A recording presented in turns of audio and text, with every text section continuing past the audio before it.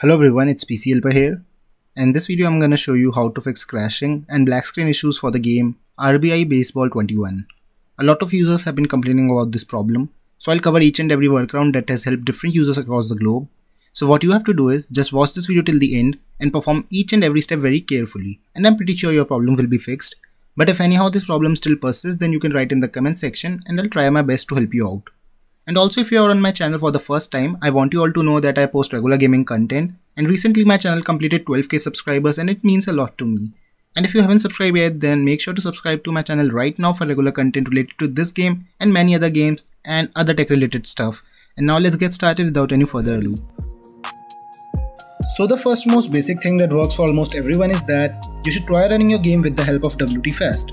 The main purpose of this software is to fix online lag and hyping issues, but it is the most helpful software to fix server issues too. But using it is a bit complicated, so I've already made a guide on how to run any game using this software.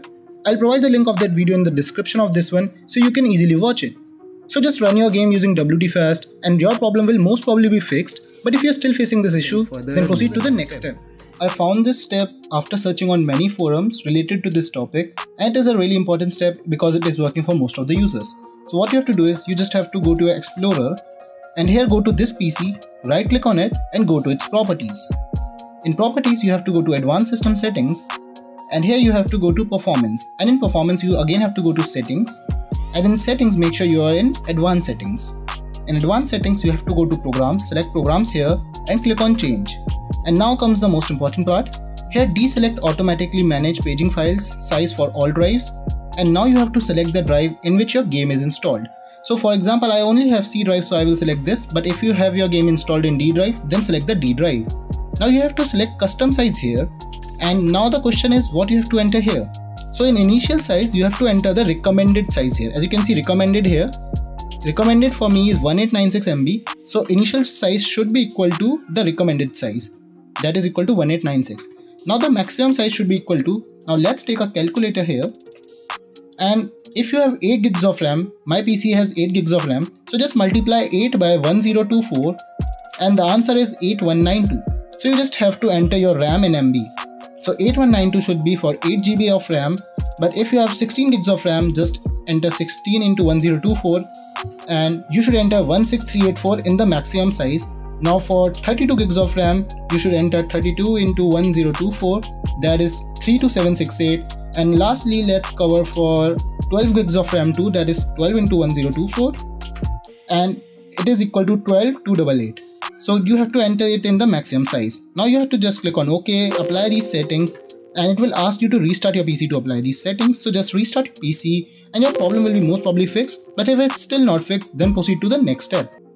Now this step is a really interesting one and an important one at the same time. It is very interesting because a lot of users think because they have updated their Windows and they have updated their GPU, then their PC is up to date.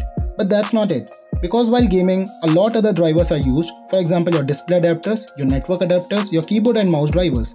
And these are not updated regularly with your Windows update.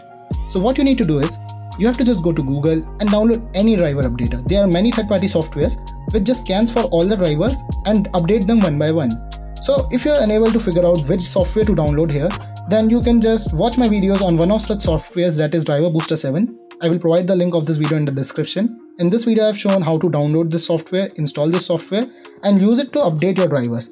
Also it has many interesting tools like you can fix no sound issues, fix device error, fix network failure, fix bad resolution. So you can do these things also, but it's still up to you. If you want to download any other software, you can download it, but if you want to download this one, I'll provide the link of this video in the description of this one.